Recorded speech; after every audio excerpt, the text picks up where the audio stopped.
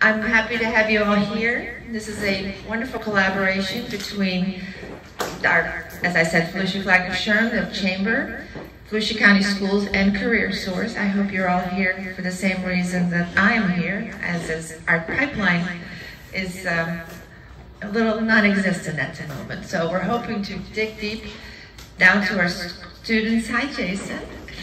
Hi. To have our students be part of the future, and the future here in Volusia County specifically. So we're going to have, I hope everybody brought a laptop or some kind of tool that you can sign up. The sign-up process is very easy. We're going to have a few presenters, and then at the end, Ken will talk us through the sign-up, and then we will be registered. And again, this is free, and this is a wonderful tool, so I'm very excited to see this.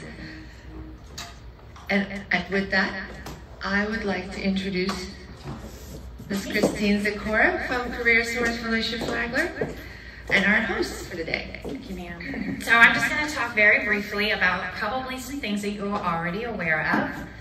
I pulled some numbers together, and I just wanted to give you a very, very high, very quick overview. At the bottom, in May of 2019, Volusia County had 243,185 that were employed. Obviously, we lost quite a few in May of 2020. We dipped down over 30,000. Almost a year later, we recovered almost all of them and gained another 30,343. The May numbers just came out a week ago for May of 2022, and we had 255,661 employed workers here in Volusia County. You will notice that the difference between May of 2022 and May of 2019 is only 12,476. You have heard this word a lot, and I do not like it. The Great Resignation. I don't know who coined it, but anybody who knows me, who's heard me speak, knows that I do not like it. I heard on a podcast, the Great Realignment. We have had lots of people leave their jobs, but they didn't leave their jobs because they didn't want to work. They left their jobs because they were realigning their work. And so there are multiple studies that will tell you that workers are looking for one of three things, and it's generally evenly split across those three. The first one is wages. So I might leave my one job, resign, but I realigned it to go to another business who's going to pay me more, because for me, that's my top priority. The second one is loyalty. I may want to work for somebody who I feel is invested in me. So we talk a lot to our businesses, all of whom I know have empty, vacant positions and are trying to fill those. But if you're not keeping an eye on the employees that you have, they're going to resign and realign to somewhere else. Employees want to feel invested in. They want to feel that there is loyalty from the company to them. And you will find that many times that loyalty will then turn around back to the company. And then the third one is work-life balance. Everybody has heard it, 2020. If you could work virtually, you did. Those who couldn't, a lot of the hospitality and the retail, they were unemployed for about 6-7 months until we gained most of those back. But that work-life balance, when you suddenly got to spend more time with your kids or your family, your husband, your wife, you found that there was something there that maybe you didn't know you were missing because it hadn't really been a part. And so that other third pot are people who are looking for that work-life balance. And so I say that because you all know, you've seen the job vacancy signs, and people are looking for employees. So I've covered what maybe you could do for those that you currently have, but where do you find the new workers? And so today, really what we want to talk about is a pot of workers that businesses always seem to have shied away from. Those young adults, 16 to 24, people think hospitality, people think retail. We've heard soft skills, they don't know how to do this, they don't know who to do that. Think back to when you were that age, and did anybody ever say that about you? We won't talk about what they said about me, but yes, I was 18 once, and I was 18, and I did 18 behaviors. So we really want to talk today about that. I have 3 quick videos that I want to show you, and then I'm going to hand it off to Kelly Amy from Volusia County Schools.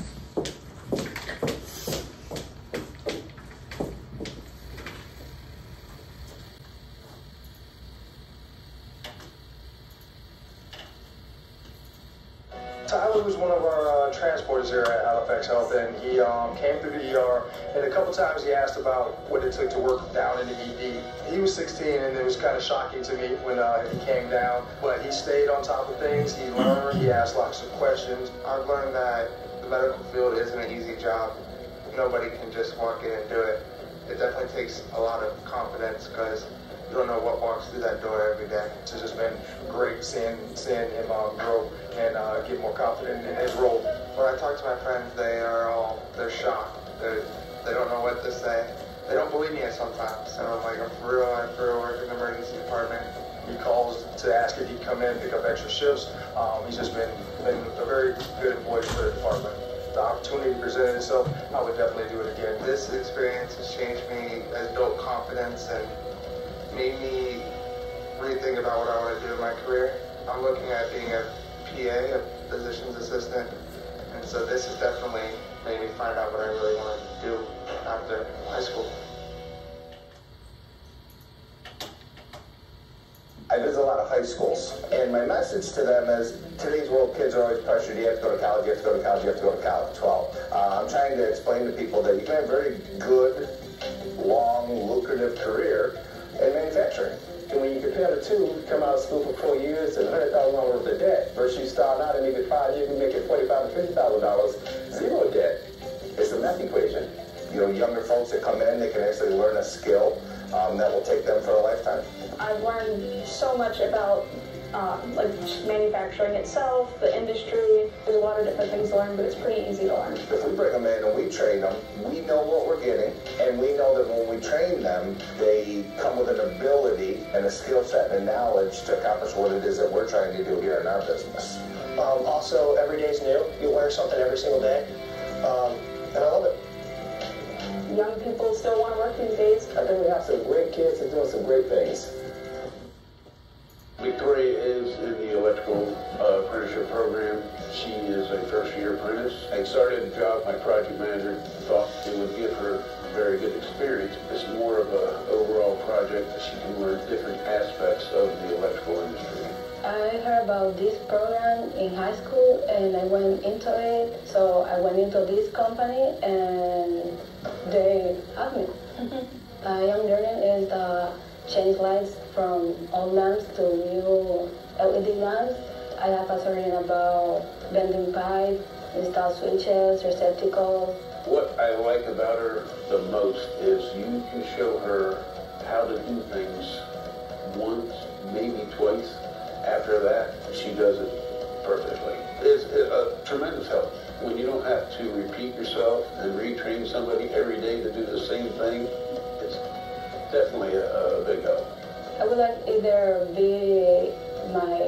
have my own company or be an engineer, electrician engineer. So, yeah. I would definitely recommend, other companies giving young workers, an opportunity to come out and, make a living and, be successful in this trade. So you'll see that there's a common theme of there is a huge population out there that's eager to learn. They're super smart. Some businesses will tell you don't have to break bad habits. You could hire somebody who maybe did something for 50 years and they think they know how to do it and you want them to do it a different way. So the young adults bring a lot to the table. They're very eager. Economic development will tell you that when we have prospective companies coming in, one of the questions they want to know is not how many college graduates we have, but how many high school students, what are we teaching them in, and how many of them stay within the community. You grab a high school student in their junior or senior year, you get their loyalty and their buy-in, and they will work for you. They'll work with you, maybe while they're at Daytona State College or one of our many universities here. But it is a population that is extremely loyal and is an untapped one because you'll notice there was no retail or hospitality there.